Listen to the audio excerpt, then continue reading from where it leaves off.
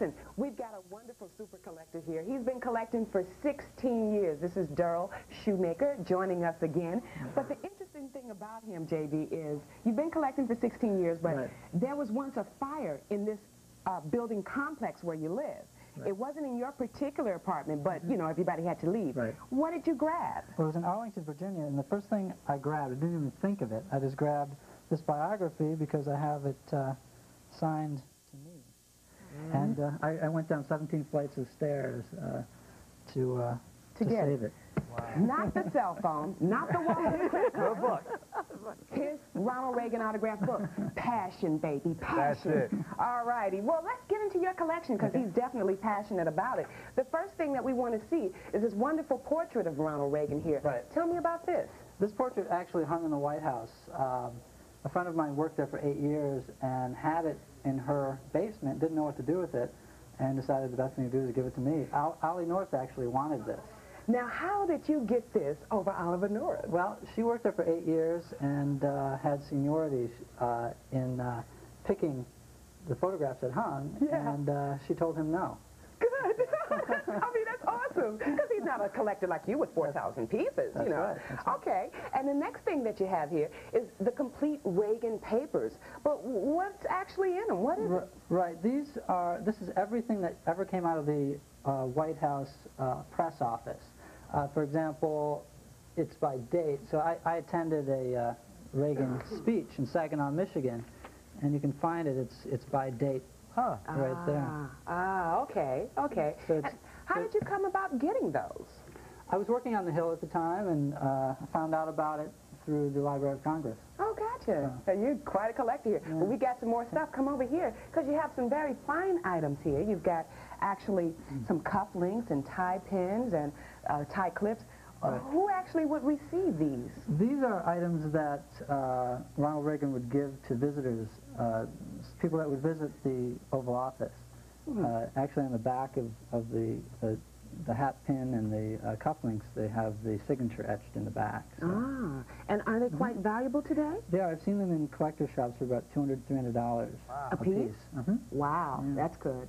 All right, and now the other thing we want to focus in are your Ronald Reagan buttons. Now, here you see maybe 60 or 70 of them, but the most prominent ones are the ones dated 1980. Why? Right. Well, this was the start of my collection when my family took me down to the convention. These were the first items that I bought. This is just a sample. I have about 800 in storage at my parents' house in Pennsylvania. Wow. 800 buttons. All right, and we want to take a look here at your program. This is the inauguration ceremonies program from 1981. Were you there? I was not. I was only 13 years old. I wish I could have made it, but no. This was given to me recently by a friend of mine. That's actually how I received most of memorabilia at this point. Living in D.C., you meet a lot of people that worked for Reagan, that attended the inauguration, and they don't know what to do for things, and give them to me. Yeah, because they know you collect. It's word of mouth and everything. Plus, you know a lot of powerful people, actually, is what you're saying. Okay, now here, you have bricks of White House tickets. Why do you have bricks? Why not one or two? It's 500 in a pack. You got 1,000. And you were telling me this is not all. Why do you have so many? Well, I'm crazy. This is actually, working on the Hill, when I first began working there, I was in charge of White House tours. Of course, that was under George Bush, but I found these in a cabinet in my office. And they fit my collection, so I have them now. And who would get these? Constituents that would come from all over the country. Each office can give 10 tickets out a week for the White House tour. Okay. And, have you ever actually met Reagan? Briefly. It wasn't a one-on-one meeting, but I've been to some events, the opening of the Ronald Reagan Emergency Center over at George Washington Hospital, things like that. But I never actually had my picture taken with him for our conversation. But if you're looking, Reagan, you really should take a picture with him because he's very passionate about his collection. And that's not all. When we come back, we're going to see lots more cool items, kind of maybe comical, if you might say. All right, back to you guys. Yeah, Glenn, did I hear that he has a toilet paper holder or something like that? Yes, I use that in our little commercial. All right. This is a toilet paper cover. So with Reagan on the face. So some of his stuff is very humorous, Daryl. I guess some of the stuff you've got is very funny stuff. I mean, it's not just presidential stuff. Right. Some of it's funny. Some of it actually is not very complimentary of him either. So. Well, I don't know. I think the poster behind you may fall into that category. We'll take a look. That's me before I go to the gym. That's me on a bad day. We're going to take a look at some of that stuff a little bit later on. I'm looking forward to it. Thank you both very much. I think that presidential seal really just gives it that flavor. Thanks a lot. A lot of that presidential stuff, when you see that presidential seal, it just makes it just so authoritative, doesn't it, Claire? John, I don't think that President Reagan thought that he was going to end up on some of these collectibles one day. But that's very funny about political collectibles is that you don't need licensing. The president falls into public domain. So you can put anything out of the president you want. And that's how you can make a toilet paper holder, that has of his the image president on it. without having... No matter how they're going to feel about Yeah, it. you don't need permission. Well, when you are a politician, a president, you're in the public domain. You We own have the just learned. public owns you. We are continuing to learn around here because we're getting a whole education. Now, imagine we're starting with the Reagan collectibles. You have to have a sense of humor in life, and you have to have a sense of humor, I'm sure, to be a politician and president. Absolutely. So let's go back to Gwen and see some of the more Reagan collectibles that have more humor attached to it. Absolutely. Now, here we are again with Daryl Schumacher, collector of 4,000 pieces of Reagan memorabilia. And as you can see, he has some really cool stuff. For instance, we have Reagan and Bush holding on to us, the American people. So let's see some more of your stuff. You got this at $2.50 at some novelty shop. But an interesting thing here is the Ronald Reagan. What is that for? I like that. This was actually given to me again by one of my old bosses who found it in his garage. Had it laying around since 1980. Yeah, and the thing at the top, it says, "Snap Jim Old Boy Carter." Oh. So that's what he was ready to get, so that's really cute.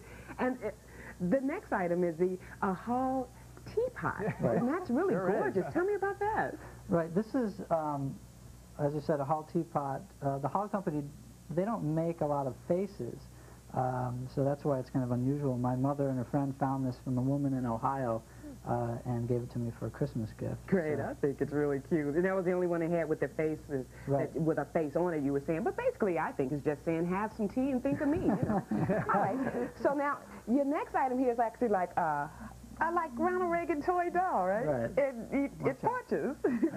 So what's the purpose of this here? Well, this is actually one of two. The person he's fighting should be Gorbachev. They don't have that one right now.